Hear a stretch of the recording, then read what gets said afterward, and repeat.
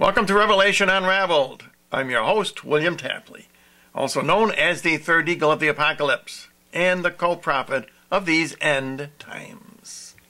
This will be part 3 in my series on that amazing end times prophecy which I just recently discovered in Jeremiah chapter number 23. And no one has ever understood that chapter is an end times prophecy. And that's because they did not understand that Jeremiah sealed it up, just like Daniel, Ezekiel, and John did in their prophecies, through means of a hidden verse structure. And in this case, Jeremiah used a cryptogram, very much the way John did in the book of Revelation. And the title of this chapter should be, Woe to the Pastors, because that's the very first words that Jeremiah uses. And the pastors Jeremiah is referring to are the false Protestant prophets, the false Jewish prophets, and the false Catholic prophets. And if we look at Jeremiah's cryptogram, it's very interesting because you'll see that on the top line, the verses read 1, 6, 11, 16, etc. And the top line is primarily aimed at the false Protestant prophets. And we went over that in parts 1 and 2 of the series. Today on this part I want to go over the second line, which is primarily a warning to the Jewish false prophets in Israel. So let's review verse 2, which I did talk about a little bit in part 1. Therefore thus says the Lord God of Israel. Now this is different than verse 1 where God is called the Lord of righteousness. And this is a sure indication that this second line of Jeremiah's cryptogram is directed at the Jews in the modern nation of Israel, against the pastors that feed my people. This is Jeremiah's clue that he is talking about the Jewish people. My people, that's the same phrase that Daniel used. It refers to God's chosen people. You have scattered my flock and driven them away, and have not visited them. Behold, I will visit upon you the evil of your doings, says the Lord. Now, driving away and scattering means that the false rabbis in Israel have driven the Jews away from the God of Abraham, Isaac, and Jacob. Now, by contrast, a true Jewish prophet like Natan says that Israel can still save itself by teaching Torah and practicing good works. In other words, the rabbis must bring the Jews back to God rather than scattering the Jews. And that phrase, I will visit upon you the evil of your doings, that is the first of 12 punishments listed by God in 23. And it responds to the very first phrase, woe upon the pastors. Verse 7, therefore behold, the days are coming. This is another reference that Jeremiah is talking about the end times. Says the Lord that they shall say no more, the Lord lives, who brought up the children of Israel out of the land of Egypt. Now the they, in this case, refers to the false rabbis who no longer acknowledge the God of Israel who brought the chosen people up out of Egypt. In other words, they do not teach the Torah, which Natan says they must teach if they want to save Israel. Now, this description of God as the one who brought the children of Israel out of Egypt is further proof that this line 2 of Jeremiah's cryptogram is a prophecy about the false prophets in Israel. Verse number 12. Wherefore their way, the false rabbis' way, shall be as slippery ways in the dark, for they shall be driven on and fall therein. For I will bring evils upon them the year of their visitation, says the Lord. Now, bringing evils upon them, this is an expansion of the evil which was mentioned in verse number 2, because God tells the fake rabbis when the evil will be visited upon them. It will be a specific year of their visitation. And the question is that this year? according to Natan, it has to be either this year or next year. That is the year of their visitation that Jeremiah is prophesying about to the modern nation of Israel. So this prophecy of Jeremiah to Israel is the same as that Jewish teenager Natan, and I'm sure that's why God wants me to unseal this prophecy of Jeremiah at this time. Verse 17, they, Jeremiah is still talking about the Jewish rabbis in Israel of today, say unto them that blaspheme me, the Lord has said you shall have peace. Now the fake rabbis in Israel blasphemed God by saying that all they need to do to secure peace is to procure more weapons. Natan, on the other hand, says that they need to read the Torah. And Jeremiah agrees with Natan. The false rabbis are feeding the Israelis pillows and cushions. Let's take a look at Ezekiel's prophecy, which is the same as Jeremiah's. Thus says the Lord God, woe to them that sew cushions under every elbow and make pillows for the heads of persons of every age to catch souls. And it's amazing to me that Jeremiah made this prophecy about the modern nation of Israel 2,500 years ago. And of course, Jeremiah was inspired by the Holy Spirit. Now let's go back to verse 17 of chapter 23. And they say to everyone that walks in the perverseness of his own heart, no evil shall come upon you. Now perversion in this verse, just like most places where that word is found in the Bible, refers to homosexuality. And Israel has spent hundreds of millions of dollars to promote Tel Aviv as the gay capital of the world. And the pillows and cushions which the rabbis in Israel are feeding to them is that they don't have to worry about what God did to Sodom and Gomorrah. They can promote homosexuality all they want, and of course that will bring about their downfall.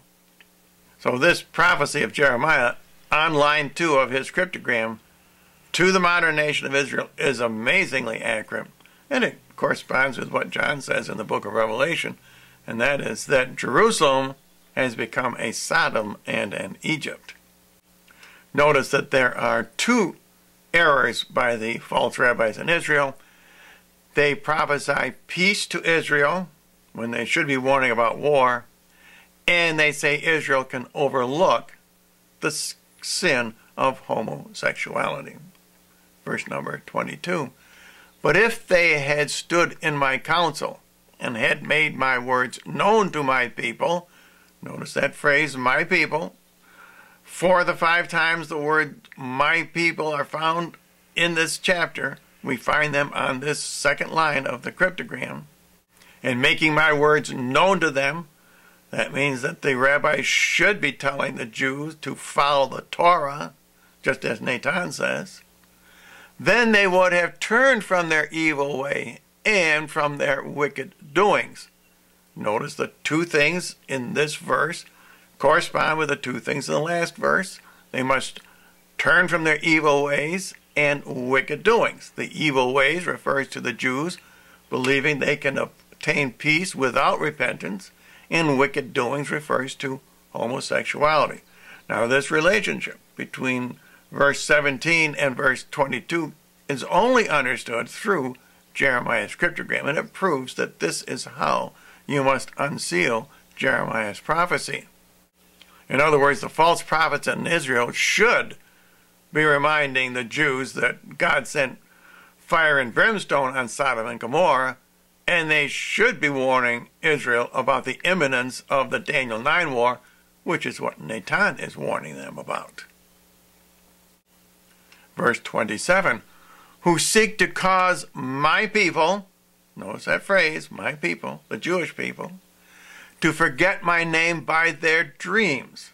Now this is very interesting. Jeremiah uses the word dreams for the false Jewish prophets, whereas for the false Protestant prophets, he used the word visions. And that's a very interesting comparison, and I want to get into that in a few minutes. Which they tell every man to his neighbor, as their fathers forgot my name for Baal.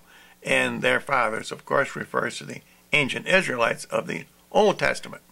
Now, as I say, that phrase, my people, is found primarily on this second line of the prophecy. And the only other place where you find that phrase is in line 3 of Jeremiah's cryptogram, verse number 13. And there Jeremiah explains what the word means. He says, my people Israel. And now let's notice that on the next verse, verse number 32, which follows verse 27 only on the cryptogram, we find another reference to dreams that ties these two verses together. Verse 32, behold, I am against them that prophesy false dreams, says the Lord, and tell them and cause my people to err by their lies and by their boasting when I sent them not, nor commanded them. Therefore they shall not profit this people at all, says the Lord.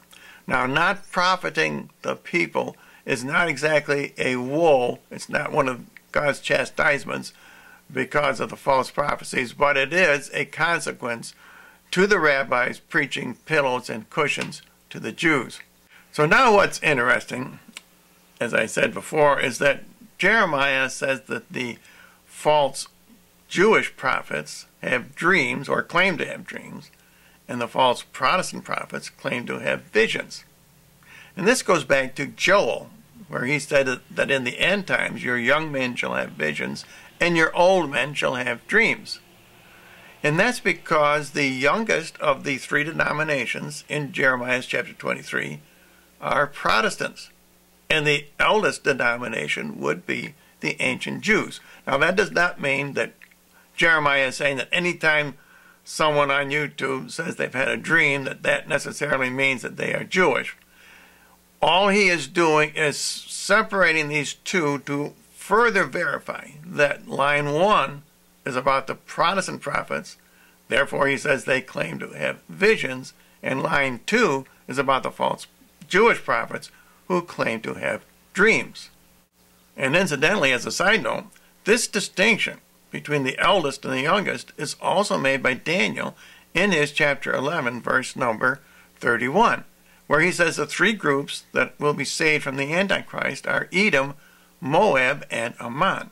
Now, Edom was a redneck, and that symbolizes the Catholics who will be protected and flee into the desert. They will be sunburned in the desert, so to speak. Moab was the son that Lot had by his eldest daughter, and thereby symbolizes the eldest denomination. That's the remnant of Israel, who will be sealed by the prophet Elisha and flee into the Mount of Olives, which is split open. And Natan refers to that in his vision. Ammon is the son which Lot had by the youngest daughter, and therefore he represents the raptured Protestants, and they are the youngest of these three denominations. And I have said many times on this program, the three groups who will reign with Jesus during the millennium, along with the holy martyrs, are the raptured Protestants, the protected Catholics, and the converted Jews.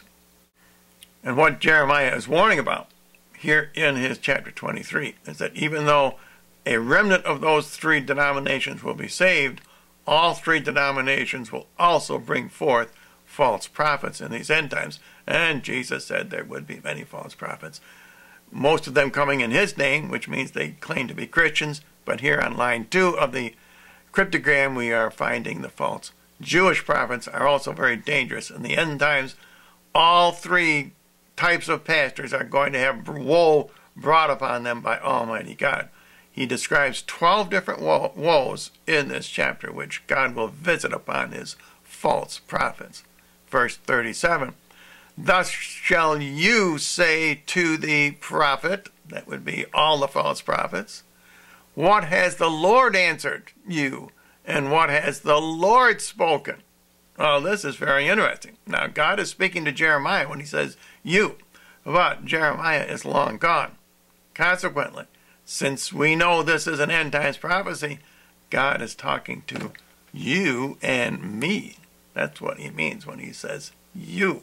And we have a job to do. We have to confront the false prophets here on YouTube. You should be confronting each one, and what you say to them is very simple. what has the Lord spoken? You have to challenge them, and that's what I'm doing. I'm challenging here not only the false Protestant prophets, but today the false Jewish prophets. And it's very simple. What we say to them is, what has the Lord spoken? In other words, not what you have fabricated in your minds or in your visions or in your dreams. And I guess I will stop here. And that reminds me, on my website, you can now, let me get this chart. I hope I can get it here without upsetting my screen too much. You can download Jeremiah's Scriptogram, and you can follow the verses as they should be read.